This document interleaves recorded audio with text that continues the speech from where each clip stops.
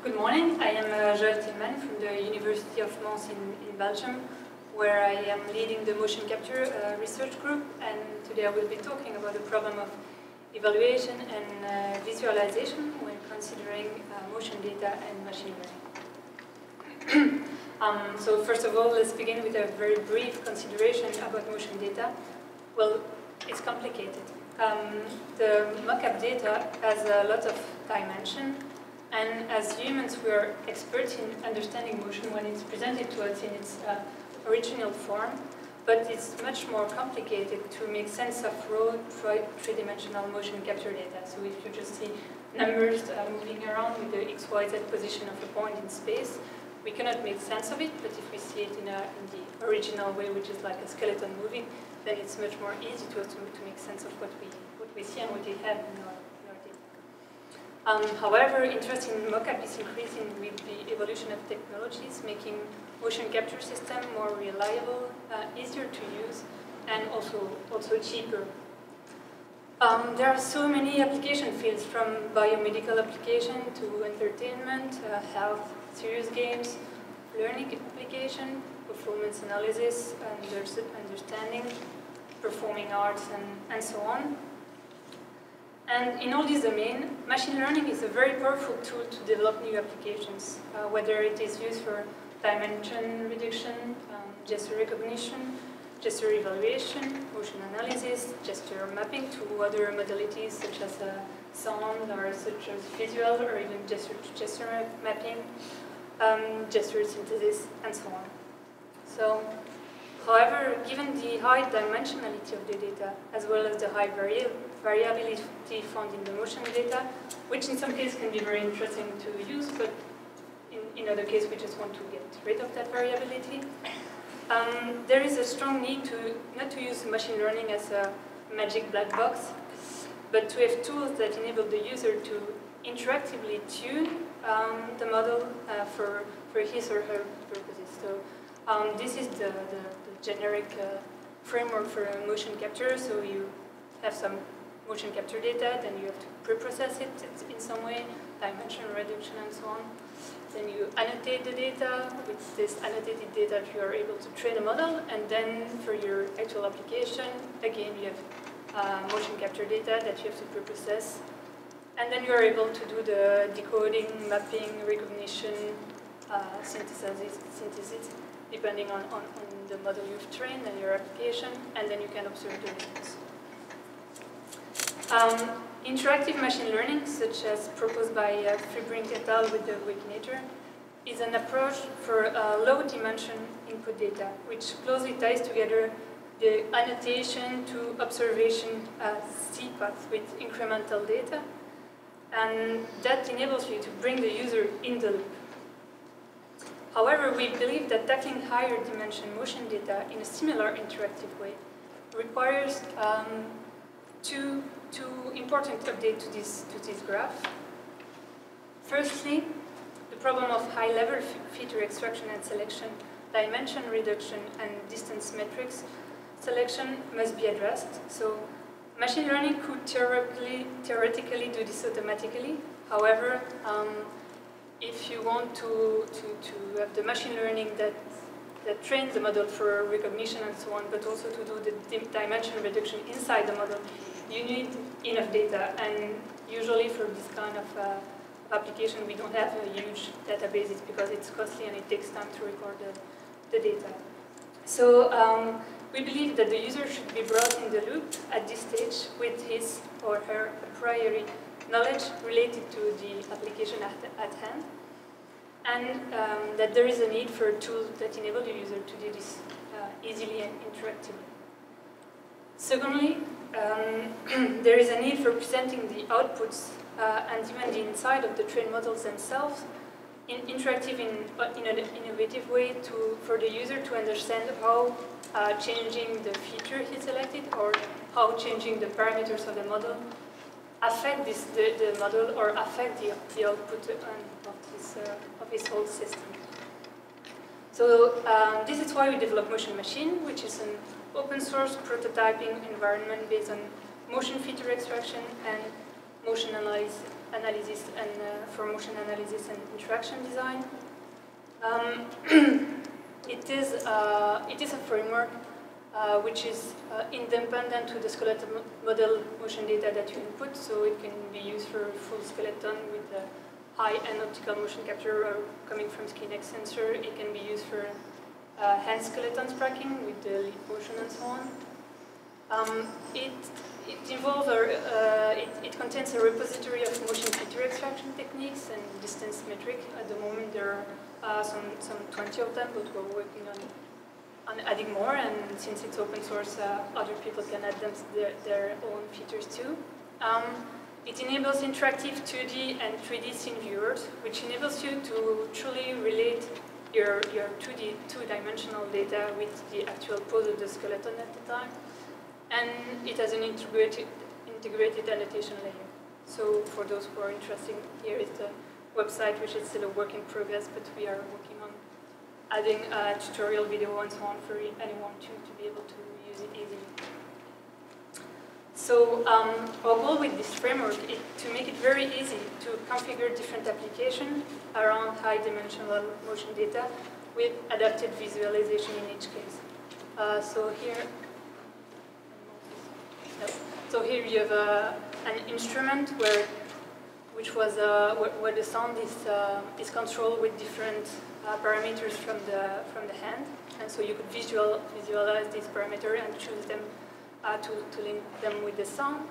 Then here you have a feature explorer where you can actually see various kind of features, high-level feature extracted from the motion, and by moving the mouse on this two-dimensional timeline, you could see the skeleton moving accordingly, so you could see exactly how each feature relates to the motion. And it was actually linked also with some of the inputs came from the Wakinator, so we did the integration with the Wakinator thanks to Chloe from the Goldsmith team in the workshop we had a few months ago.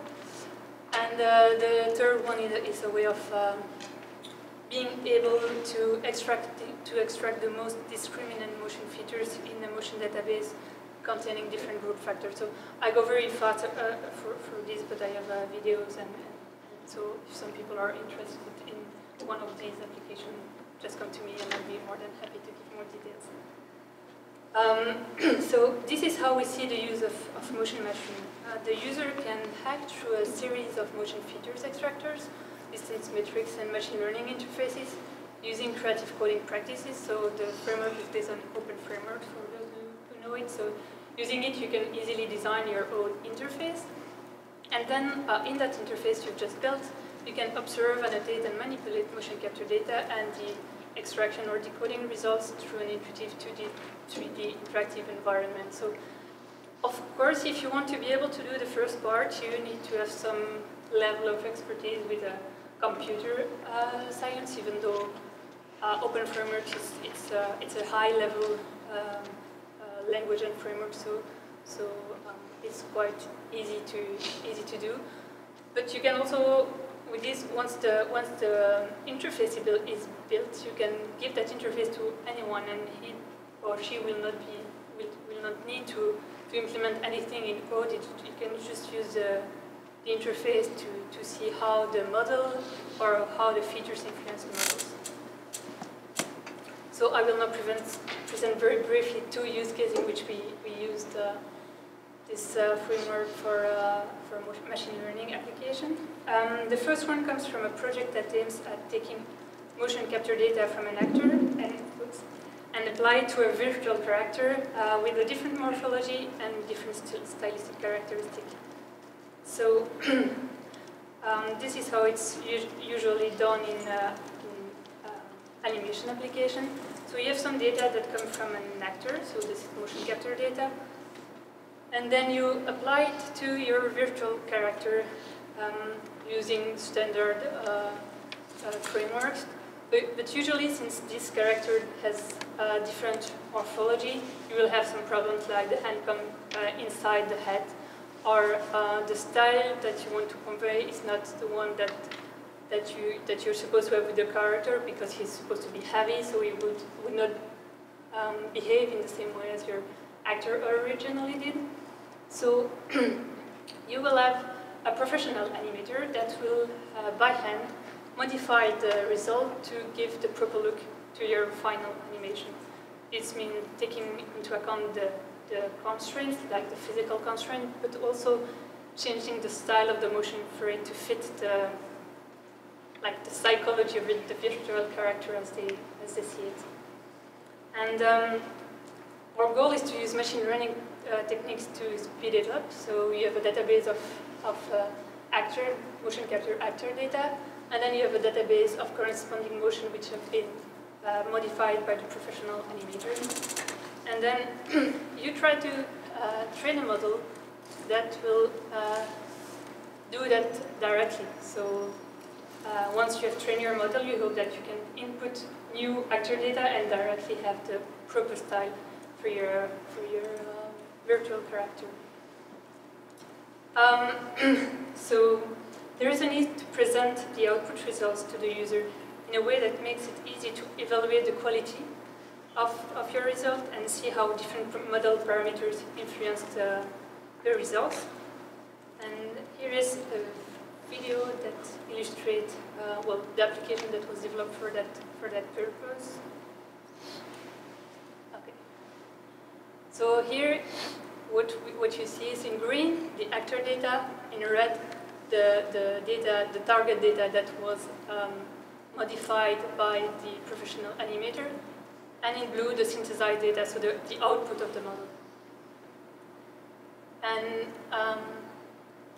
you can change the distance between those different characters. You can choose to see different sequences to see how your model applied to different kind of gestures. And since our goal is to compare the synthesized data to the target data, you can just with the slider change the distance between the two to see them superimpose and see exactly what the difference and the distance is.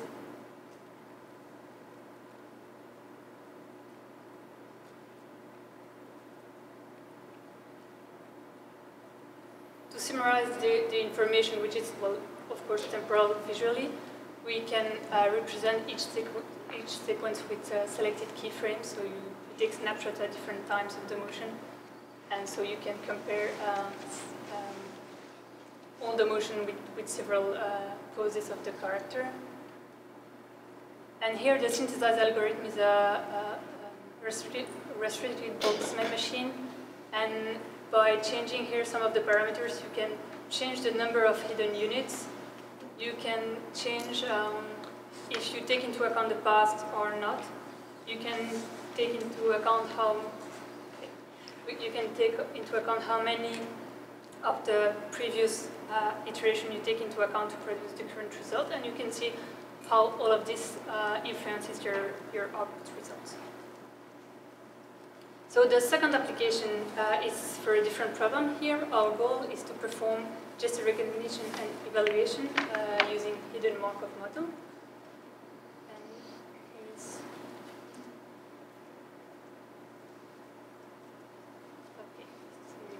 So this is the traditional dance from the Walloon region, and on the top you can see that you can choose between different HMM models with different number of states, from 3 to 15. Here is the ground truth, so the annotation of the data by the expert, and then you can choose each model and see in purple the automatic annotation of the data by the model, and in blue the different states of the model. So you can see when you add more states if they make sense or not. Actually, in here we were also interested not only on having the best accuracy in the matching between the ground truth and what was output from the models, but also to know if each one of the states was actually representing an interesting part of the motion to give active feedback, because this was to be used for evaluation, so for a serious game where people would learn to do that dance, and we wanted to be able not only to give them back a score, but also to tell them, okay, your problem is in that, I don't know, like third state where you don't do that correctly and so. So since we don't have questions for the presenter. I will ask some of the questions to you.